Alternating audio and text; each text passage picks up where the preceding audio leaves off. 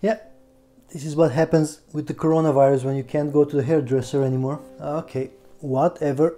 Okay, so let's forget about my hair and let's talk about online work in our branch a bit.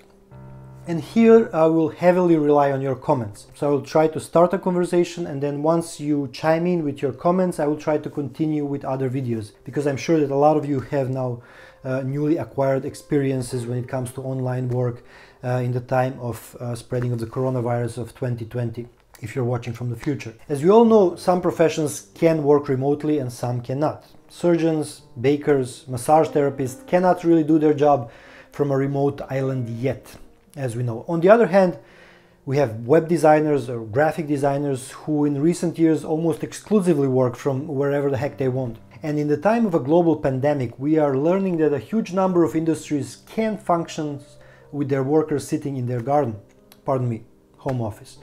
Or at least in theory they can, time will show. But where does architecture fall on that list? Well, in my experience, too far on the right side of the graph at the moment, together with people whose physical presence is unavoidable, and I find that very strange. Now let us think about it for a minute, and as I said, once you join the discussion, continue thinking about it and discussing about it more. Now first, there are some people who claim that architects are not engineers, sometimes explicitly and sometimes implicitly by distinguishing a part of the building done by an architect and part done by an engineer. Now let me clear this up shortly. Like it or not, architects are engineers, and a big part of their job is a job of an engineer. Now, not all of it is, and that is what will make this analysis slightly harder. A part of the job is sometimes going back to the kindergarten years and cut out paper, build some models, do some paint drawing, and afterwards come to the elementary school and basic arithmetics, followed by simple and then high school level geometry. But then we move into the static analysis, material physics, detail design, and things get really complex and really precise. Now, don't jump immediately at the fact that I compare the design with playing in the kindergarten. I'm just making fun of it. It does take years and years of experience and sophistication, general knowledge to know how to play with those paper cutouts properly. But looking at an overview of things to be done, there is nothing you cannot do alone, right? In fact, a huge percentage of architects are solo players, one-man show offices. So if you can do it alone, you can do it from whenever you want.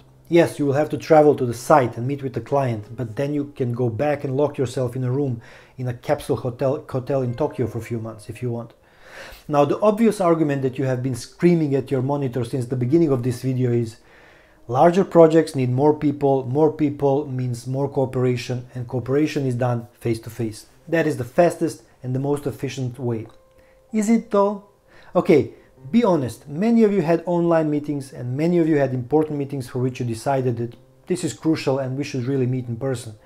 You had a 2-hour meeting and you left the building thinking, okay, we could have done this online. Or even worse, we could have done this in a couple of emails. To me, this happens all the time. And in my experience, the problem is only the division of work. Nowadays, all software is moving to the cloud and online platforms, and with all the tools you need to chat, mark, review different parts of the projects, do live updates, etc., etc. So the only thing you need is to realize that a building is a machine, and every machine can be fractally divided into smaller units of work. And with new online platforms, we could all be literally working on a single model, and everyone is working on their piece of the puzzle, on their own layer. And through a couple of steps of review and approval, all of those people can upload their work and update the model and make it more and more detailed with every step. What helps is also fully parametric software. And then you can say, Mark, please set up a grid of the building. Anna, please take the grid, set up the basic facade planes of the building. Connect them parametrically to Mark's grid so that whenever the grid changes, your planes shift automatically. Peter, please set up the structure, columns and beams,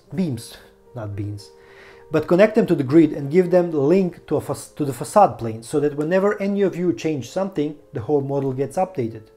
Maria, take each facade plane from Anna as an input and develop the facade grid.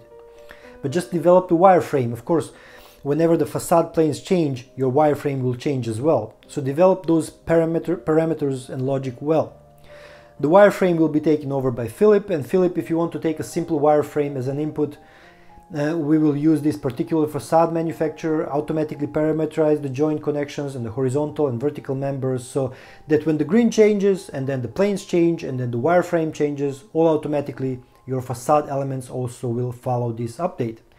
Christina, can you please take these templates that Peter is developing and you will parameterize shop drawings? So for every facade panel we will have automatically generated shop drawings and CNC files. And whenever anything in the building changes, everything including the shop drawings will be updated.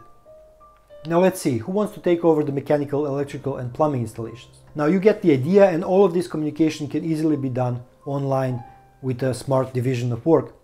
So if you create one connected parametrical model and everyone is doing their part and the assembly of the entire building is constantly updated, why can't they chat from time to time or have a video call and then continue doing their part of the job?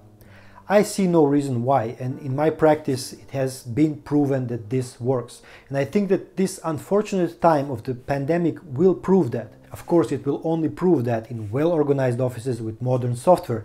It might be a disaster for antiquated work processes, but hey, what can I tell you? The whole reason of this YouTube channel of mine is to preach change and adaptation to new developments in architecture and building industry.